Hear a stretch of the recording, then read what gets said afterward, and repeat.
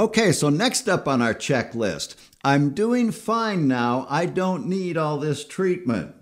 Now this one's actually pretty simple because this exact statement is the example we used in Module 3 when we were talking about how to identify cracks in the foundation related to the preparation stage. So what it was saying was that saying this would be a case of the client not wanting to follow through with the recommended plan.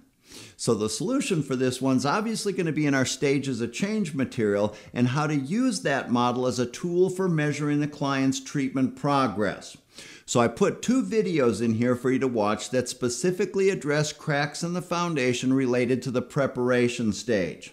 And the 2 things you're going to want to focus on here are 1, the significance of the term successful completion for each level of treatment. And then 2, recognizing how long it should actually take to complete the entire treatment process.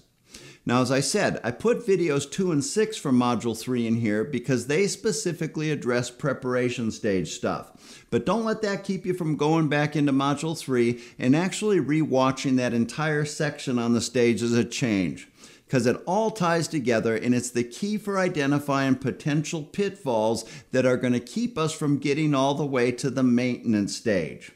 Then we're also going to look at PDF 4 from Module 3, which goes into a little bit more detail about the importance of following through with the professional continuum of care, which again relates directly to the statement, I'm doing fine, I don't need all this treatment.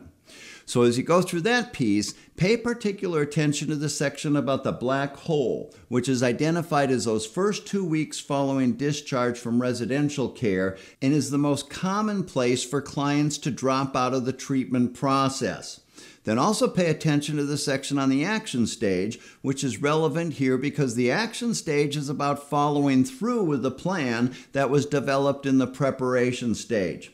And so viewing it from that perspective helps us to see that the statement about not needing all this treatment is really about saying, I don't want to have to hang in here long enough to make it to the maintenance stage. And we don't want to lose sight of the fact that the maintenance stage is the goal of this whole treatment process.